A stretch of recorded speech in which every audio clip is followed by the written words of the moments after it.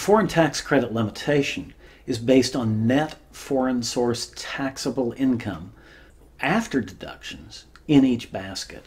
Other things are also based on subsets of net taxable income. So we need to get from identifying income to net taxable amounts. To do so, we need to associate deductions with particular sets or classes of income.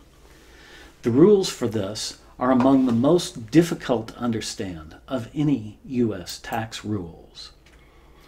To decide what deductions go with what income, we need to sit at the deduction and decide what it relates to.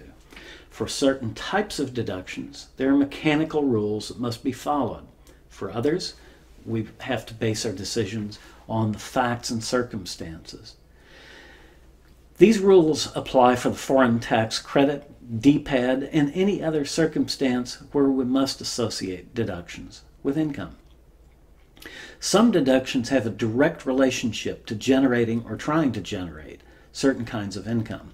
These deductions are specifically allocated to that income. Yes, Mike? So how do you tell what's what? Well, Mike, we need to get to where we understand the business enough. So what, you mean doing the business stuff? Oh, talk to operating people. I got it. Right, Mort. You might even get a plant tour out of it. Then you'll be able to say, this deduction goes with that income. Sometimes, though, the income a deduction relates to may be mixed foreign and non-foreign source, or mixed production and other income. In that case, we need to reallocate and apportion. Special rules apply for interest, research and experimentation, stewardship, and contributions deductions. These are mechanical rules that must be followed with limited choices. Interest and research expenses also must be apportioned by a consolidated return group as if all the members of the group were a single corporation. Interest expense for other than individuals must be apportioned based on assets. The taxpayer's total interest expense is apportioned by the ratio of assets producing income in one relevant class, such as foreign source general basket, to total assets. The amounts used are the taxpayer's tax bases in the assets.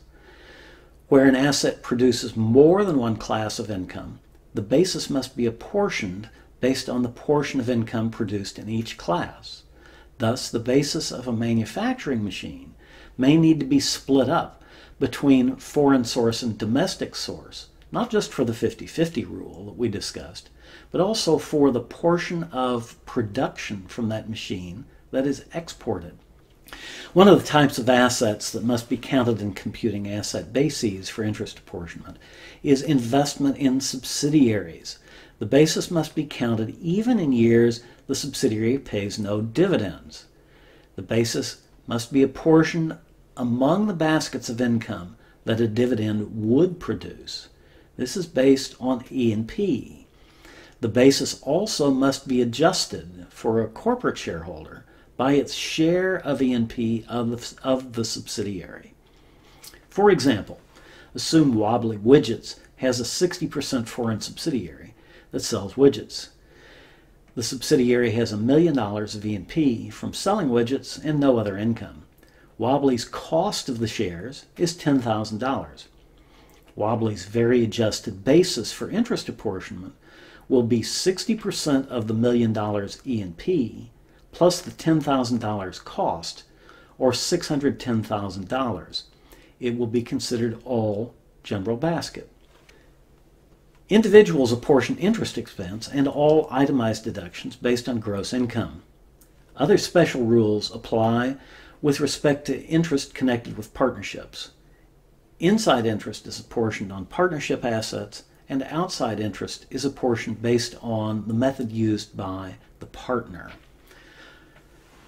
Research and experimentation expenses must also be apportioned. Here, the taxpayer has a few choices to make. The costs of deductible R&D are apportioned within all activities of the taxpayer or the consolidated return group for each 2-digit or 3-digit SIC code. The taxpayer gets to choose which, depending on what makes factual sense for the R&D activities conducted. Then, within each 2 or 3 digit group, R&D is apportioned using either the sales method or the gross income method. A taxpayer may choose which method once every 5 years, then is locked into that method for the rest of the 5 years. Under each method, part of the R&D is allocated to where the R&D is done, and the rest is apportioned based on amounts in the basket to total amounts. For the sales method, sales includes all sales of the worldwide group plus sales of unrelated parties benefiting from the R&D. For the gross income method, the amounts only include what's on the consolidated return.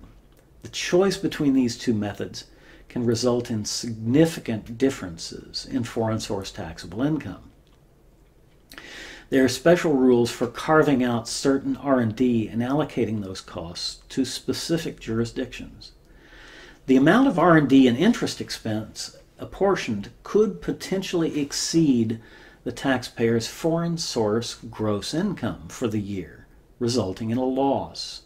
Special rules apply to these foreign source losses, requiring partial or full recovery of the loss before foreign tax credits are allowed.